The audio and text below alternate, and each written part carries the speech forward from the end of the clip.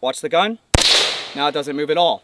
Doesn't rise, doesn't fall, doesn't bump back. So what I'm trying to get the point across to you guys at is the fact that I don't need to do this.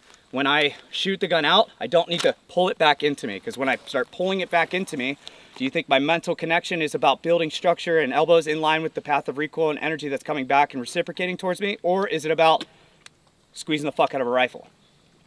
So when you squeeze a rifle, you're never going to have consistency. Why? Because muscles do what? They get tired. They get tired, they fatigue, and are they ever going to be at a consistent flex? No.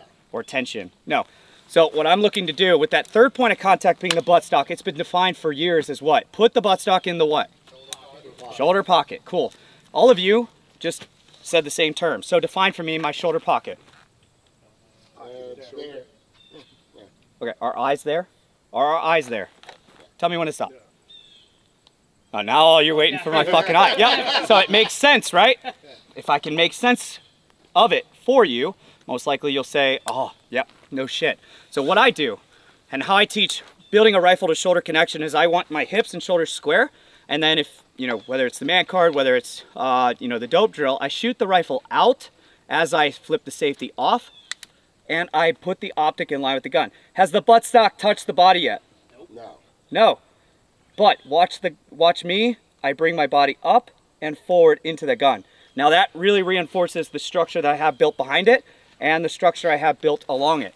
But I bring my body to the gun, I don't pull the gun back into my body. Now this isn't some gingerly bullshit like it just needs to rest there. How much of that buttstock am I consuming? The whole thing. Yeah, not the lower 1/3, I'm consuming everything. That's why I shrug up and pull in. So I'm taking that medial part of the clavicle, I'm bringing it up, and I drive forward and in to meet the buttstock. That way I have no muscular tension being pulled back into me. Muscular tension pulled back into you is going to look like this. As I tense up and pull back, all right, well, you can't see what I see, so let's turn on the laser on this target. Ready? Everyone sees that laser? Yep. Muscular tension, muscular tension. You guys see what the laser's doing? Yeah. So that's what I see in my sights. Now let's bring the body to the gun. Optic in line with the eye. That way I have a perfect sight picture that's parallax free in theory. Up, forward. Now watch the difference. Now I got a vertically tracking dancing dot. Now how do I refine it even more? You don't watch it. I'm not going to watch the reticle. I'm not going to watch the dot. I'm going to stare at what? Target. Which is, what's the smallest piece of that target? Blue dot. The blue dot. Stare at that blue dot.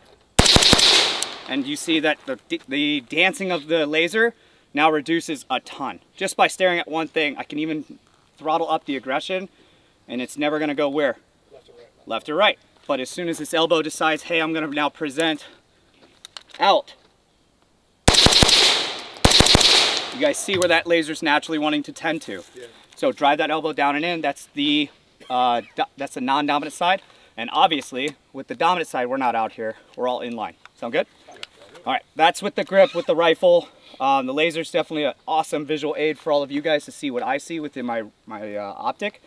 Not saying to go run and fucking buy lasers. If you do, go hit up this guy. But at the same time, but when we are looking at this, if you guys are a teacher, you can use that laser, you know, very easily.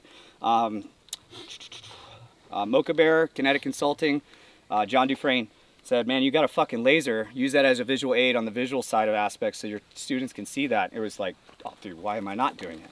Instead of looking sweet and cool with hardware, you could actually use it so that you improve their software, which was like ingenious. So give credit where credit's due. That guy was a real help for that aspect. You have anything to add on the grip? Yeah, just with the shoulder pocket guys, right? Like you see guys do it and they get away with it, some guys, right? Like they've been doing it for a while. But as soon as we start really getting super aggressive, you have a high probability, if you get sucked into the dot to watch it, to try to compensate for that, right? And really roll into it hard. And then if we start rolling with our shoulder pocket and pushing into the gun, it's gonna keep making it even more inconsistent, right? And now we're chasing some random, unpredictable dot that we can't adjust on the fly, right? So just because you can get away with it, it doesn't make it the best way, right? There's a better way to do it. And putting a good solid structure that doesn't melt right here where your clavicle is, right? Like it doesn't change. And building to it and reducing all the recoil in the front will save you a ton of heartache. Even if you start to get stressed out and you start making little mistakes, it won't fully fucking collapse. But as soon as it goes to the shoulder pocket, dude, I know it, I've done it, right? You end up driving in like, oh fuck, this dot's fucking running high, right? And I'll roll into it. And then what happens? You start pushing really low.